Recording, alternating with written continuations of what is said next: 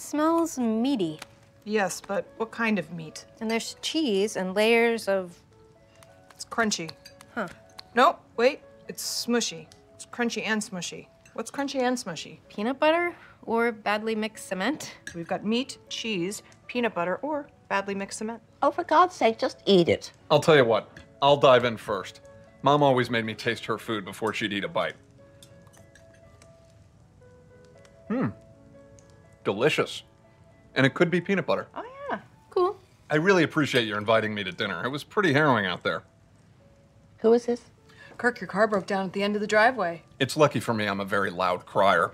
If your maid hadn't heard my sobs, I don't even want to think what would have happened. You probably would have run out of Kleenex. It's nice we can joke about it now. Thanks for letting me stash some boxes here, Grandma. Where are you going to live? I'll get my own place again, eventually. Yeah, but for now, she's Jack Kerouac. She's on the roading it, past the peyote. But after you pass the peyote, what bathroom will you use to throw up in? Well, I have many options. Paris lets me stay at her place when I'm in New York, or I can stay with Mom or Lane or you. So you're homeless? I am not homeless. But you don't live anyplace? Just for now. And you're okay with this vagabond existence she's leading? Like a groupie? I wish she was a groupie. I'd get better tickets to stuff. Luke, buddy! Hey, everybody. Emily. Careful. Oh, sorry. No, I'll do that. Oh, sure.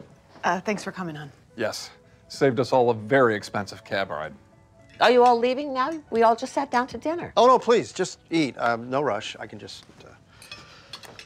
Up. This really is delicious. Oh, thank you. You don't like it? What? Oh, okay. Very good. Isn't it? I could eat here every night. Luke, Yes.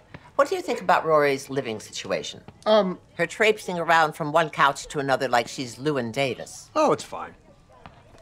Well, I mean, you know, she's grown and she's... did you read her New Yorker piece that she wrote? I put it on the menu. Why is everyone treating this like it's a normal rite of passage? Rory is a 32-year-old college-educated woman with no permanent address. That's not normal. Can I be excused? They're playing soccer out there and they seem to be short a man. Go. Hi, I'm Kirk. Over here. Explain to me again who that person is. Oh, that I could. Grandma, I really don't want you to worry about me. I know exactly what I'm doing. I'm busier than I've ever been. I'm traveling, I'm pursuing a goal, and I don't have to store my stuff here if it's gonna make you worry. Of course you can leave your things here. That's not what I meant. There's a chair now. Oh, sure.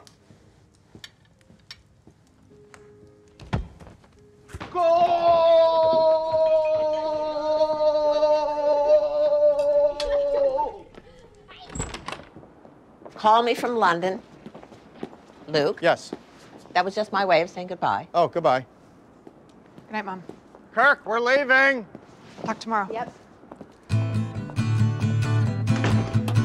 Kirk, now!